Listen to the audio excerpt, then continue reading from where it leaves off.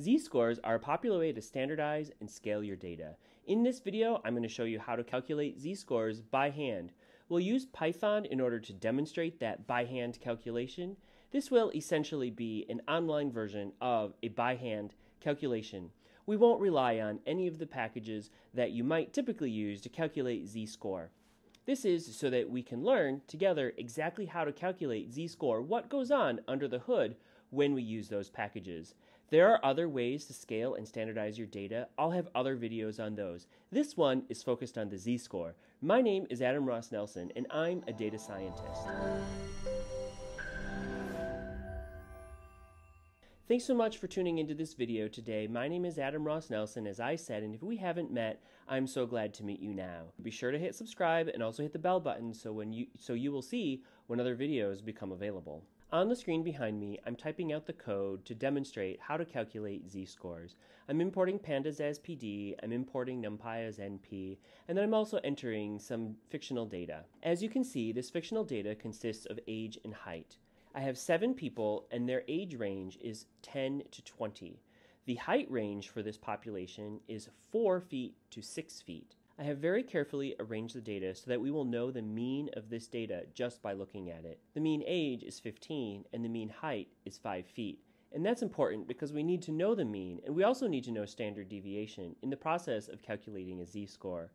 By using round numbers, I've simplified the math in order to help demonstrate the main concepts that are at work under the hood here. Here, I have shown the data frame, and before that, I've given output and also stored that output in variables. I've stored the mean and the standard deviation for the variable age. Let's go ahead and add a new column to this data frame. I'm going to call it age underscore temp, and age underscore temp is going to tell us the difference between age and the mean of that particular variable. We're going to do that by subtracting the mean from the variables. Now, let's take a look at the output of the data frame. Let's take a look at this output. Probably the first place to look to help you best understand what just happened here is, let's look at the mean observation, so the observation that was right at the mean. So what happens when you subtract the mean from 15? Now recall that the mean is 15. That takes the new value down to 0. Looking at the other observations, look at the first observation. When you subtract 15 from 10, of course, you get -5. Looking at the last observation, when you subtract 15 from 20, you end up with +5. The next step in calculating z-scores will be to divide the new column by the standard deviation. Let's do that now on the screen.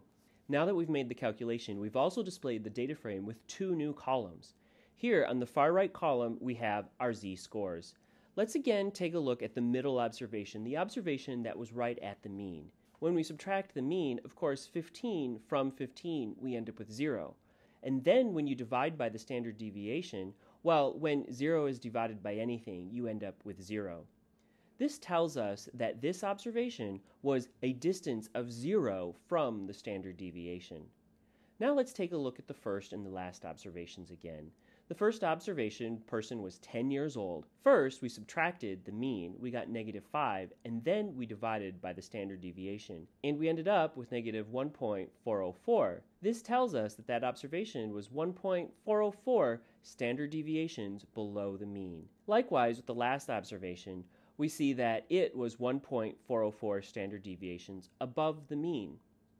So this video demonstrated how to calculate a standard deviation, and it also shows the math that is happening under the hood whenever you ask the computer to automatically calculate z-scores for you. This video also hopefully helps you understand the nature of z-scores, exactly what a z-score is, a little bit more clearly. A z-score, in the simplest terms possible, tells you how far away that observation was from the mean. If it's a negative score, it was below the mean, and if it's a positive score, it was above the mean. Thank you so much for watching this video. I hope you enjoyed it.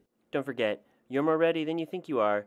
Hit subscribe, check out these other videos, and let's connect. I look forward to being in touch.